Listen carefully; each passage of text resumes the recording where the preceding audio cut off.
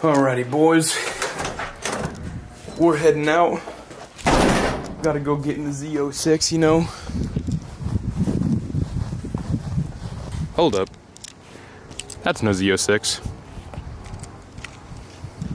These aren't no Corvette keys. What's going on here?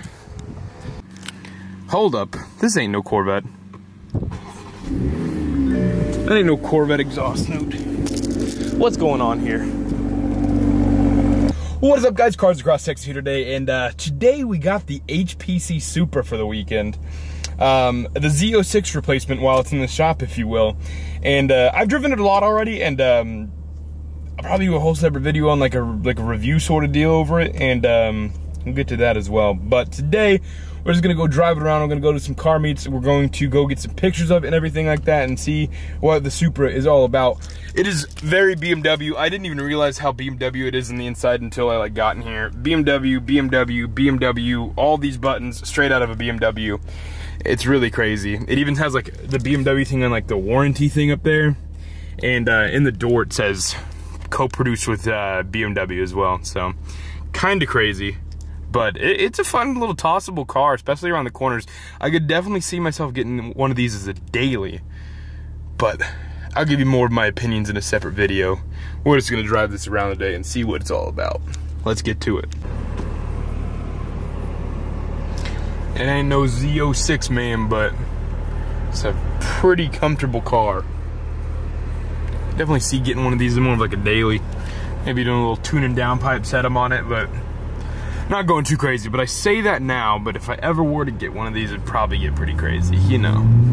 It all just starts with tuning downpipes, and then it ends up with like a big pure turbo, single turbo setup or something, and we're rocking and we're rolling. And the most critical feature of the Supra, this button right here, always got to have it in sport mode or else it is not that much fun.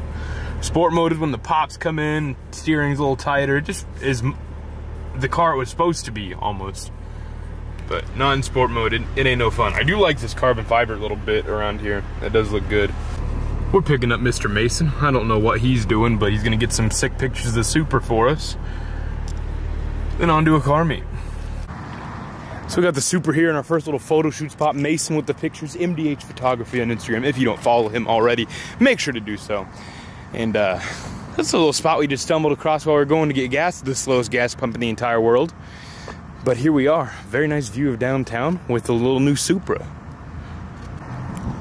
There's a little bit of grass blocking the view over there. So, we decided to make the world's first off-road Supra. There we go. Look who's decided to join the photo shoot party. We JDM boys. Alrighty, let us know. Should Sinclair Photos here get a Supra? Should he? Leave in the comments below. Go to his Instagram, drop it in his comments below. Let him know. See if he should get a Supra. Should I get a Supra? Shoot, I'm starting to like these more and more as I'm just driving around in it, man. It's a really comfortable car, like as a daily. And it's really fun to toss around some of the corners and stuff. Alrighty.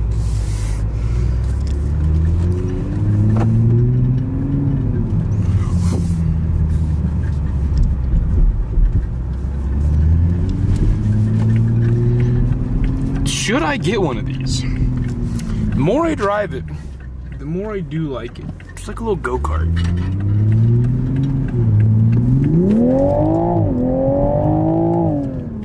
Definitely need some upgraded turbos, other mods and stuff, but it's plenty quick and it's comfortable too.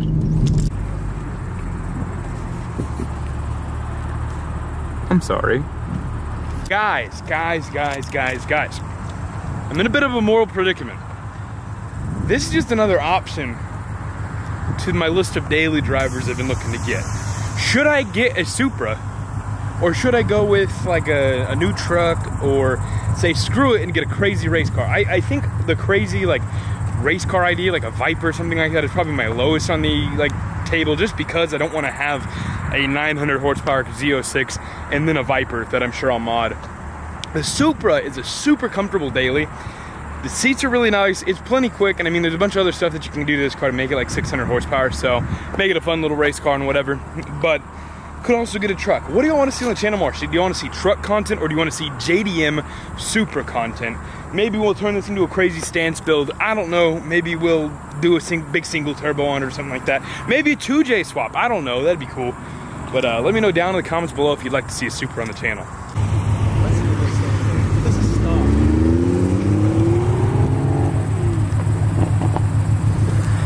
First thing that needs to happen if I get one of these is downpipes and a full exhaust. The car sounds like a vacuum cleaner with a burble tune. Mr. Sinclair here is thinking about selling. There we go. He's thinking about selling the beloved Rocket Bunny FRS for a Supra. Well, he might keep both. I don't know yet. So make sure to go check out the homie's channel.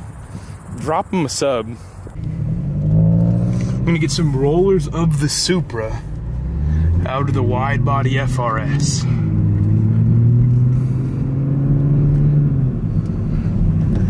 Let's get it. Oh my gosh, decisions. Honestly, a car that I never really considered getting until I've driven one. This car is a head turner as well. I've had so many people just snap their necks looking at this thing on the road. I'm just not sure how long that appeal is gonna hold. Once these become more common, I'm sure it won't be so attention grabbing, but you know, whatever. All right, fellas, we're going to one of the most OG Houston photo spots to get some pictures of the cars together.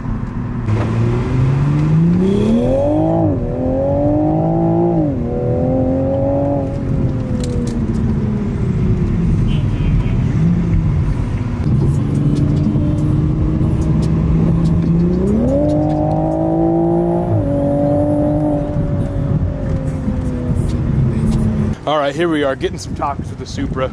This car is way more livable, like daily drivable, than the Vet is, man. Got the homie Sinclair, we got the Supra parked up next to each other. We're here at Velvet Taco for some lunch. It's a party. Alrighty guys, so we do have the 2021 Supra for the whole weekend. It has grown on me tremendously, and I'm pretty sure you can see that in the emotions that I've shared towards the car in this video. But hopefully you enjoyed this video, guys. We're on our way to another car meet now, so it'll be a whole separate video. Then I'll probably do a little review on the car, maybe. And then we might have to get one for the channel. I don't know. Leave your comments down below. Let me know, should I get a 2021 Toyota Supra and make it fast? But I'll see you next guy. I'll see you in the next video, guys. Deuces. So I know I just ended the last video, but we're picking it back up here. We got the Mark V out, and there's literally like 30 Supras here.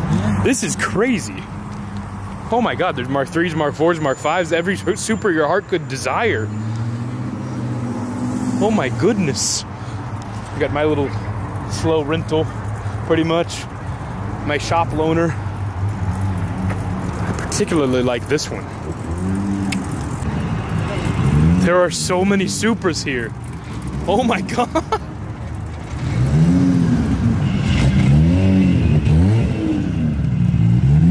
That one sounds really nice. Got this very nice red color. This is so clean. I'm gonna drop him a follow on the gram. And then here amongst all of the Supras, we have the C6 ZR1. That, my friends, big nut. So the police are here. How does a chill Supra meet get shut down quicker than Lane Hog burnout meat? So we got the launch edition here. The white with the red mirrors, red seats, very nice. And then we got the yellow one as well. I think I'm gonna have to get a Mark V Supra for a daily, man. Having it this weekend, I've fallen in love. Sitting quietly behind all these Supras, we have a Gen 5 Viper and a C7Z.